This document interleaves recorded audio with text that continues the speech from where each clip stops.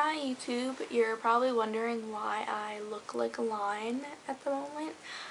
That's because I just got out of the hospital for a video EEG. It was 3 days long, 72 hours, hooked on machines, no fun. Since I've been through about 10 in the past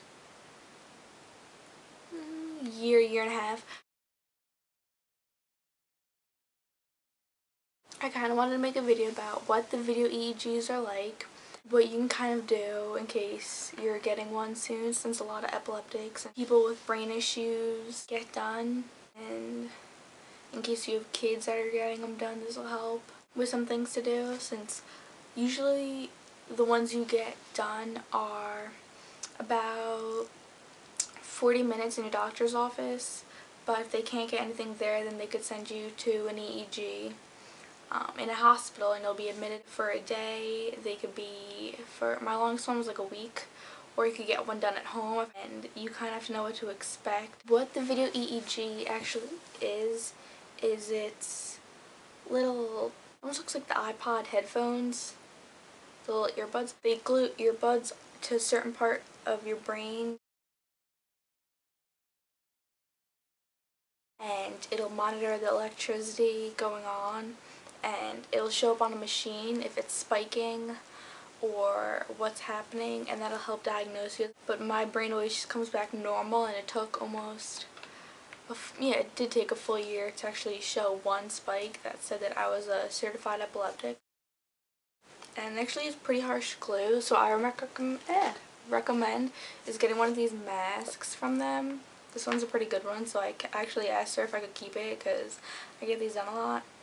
And just put it on. Put it on, that way you don't really inhale the glue, or I don't think it's really bad for you to inhale it, but it kind of smells bad. So then after they glue the little iPod earbuds onto you, they plug those into a machine, which just like a little box, kind of like a fanny pack. That's the part that actually records the brain waves, and then they send you back to your room, or you might already be in your room, and they plug you into the like a hard wire, so it'll be recorded and sent to your doctor so they can look at it. And I always get pretty nice rooms. I've always had my own room.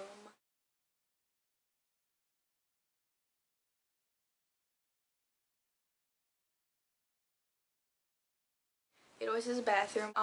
Machines that are connected to your head, basically you go to, you have enough, I call it leash, we call it my leash. I have enough slack, I guess is the proper term, to go to the bathroom and your bed. Some machines are 6 feet. My last machine was, I had 25 feet. So that was like freaking sweet, and I gotta go to the hallway, and I was like flipping out. I was so excited over going to a hallway. There wasn't even anything in the hallway, but it was awesome. They'll tell you what kind of lights you need to keep on at night, so that way they can still be filming you. Some have night vision, so you don't have to keep any on. Oh, some places you'll have to ask. You can use cell phones, and some places you can't use cell phones because it'll mess up the machines. Mostly the newer machines are able to decipher your cell phone waves and electricity around you from your brain electricity, but you have to ask. Yeah, well, they finally got into the routine of my diet and like how to do it, and then so now that's been going good. Yeah. I don't know. Alright, love you. Bye. Be sure to ask, or else you could basically screw up your test and have to redo it, which I almost did this time because I had something plugged in too close to me. You can't plug in anything close to you. I usually say like 10 feet from you. That's what we did this time. So the basics of an EEG are things to keep you busy, magazines, snacks, the television in the room, cell phone, laptop for internet if you're allowed to. You'll have to ask them. If you're in the pediatric department, they have a lot of things that they can do for you. If you have any kids that are going for a video EEG, the pediatric wings are usually really good.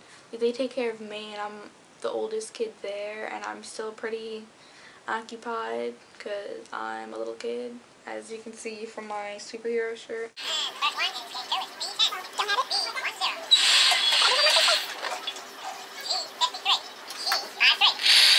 Oh, another thing, you have to wear the button-down shirts because the machine is on your head. You can't take a normal shirt over it. Bring about one for every day. If you want to get changed, it just helps you feel clean because you can't take a shower, so fresh clothes kind of help. Sweatpants are good. The thick socks are good for the hospitals because you don't want to be walking around there barefoot. But if you don't have them, they have no slip hospital socks. I have like 20 pairs in my drawer. Every time I go to the hospital, I get some because they're really comfy.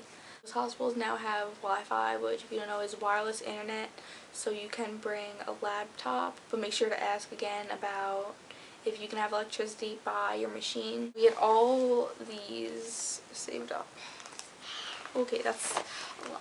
You can't have gum, nothing really chewy, because you have two right here. I can still feel where the glue is, and it kind of freaks me out. And you have two right here, so that's kind of where your jaw, if you clench it, you can feel it. So the gum will spike. Oh my god, that's so much glue. Oh my gosh. Holy moly. That's a lot of glue. I don't know if you can see this, but like how much glue is it? Oh my god. This was what was in my hair. So those are the kind of things that can help get you through an EEG for multiple days. If you have longer or thicker hair, what you're going to want to do is when they attach and glue everything on, this time they'll wrap it up. That way it all stays in place and the glue doesn't come off or get loose or anything.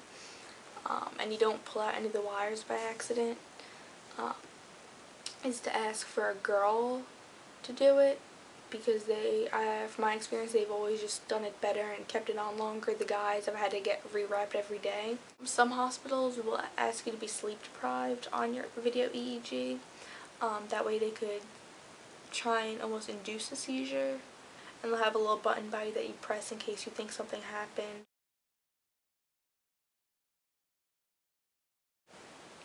Happy brainwaves.